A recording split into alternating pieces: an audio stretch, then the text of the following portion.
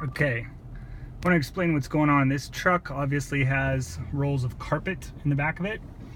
The Tesla has stopped about the same distance that it always stops from a vehicle stopped in front, but the car, can you even see that? The car has chosen to automatically go into the hold mode, like when you press the brake extra hard and then, you know, it'll stop.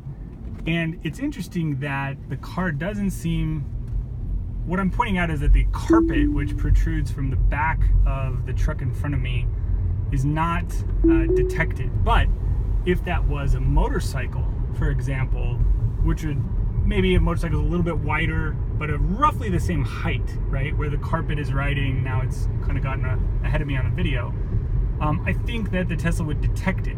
So it's kind of interesting that the detection of objects doesn't take into account things that may protrude from the back of vehicles that would need to give the car extra stopping distance. Anyway, thought that was interesting, wanted to share.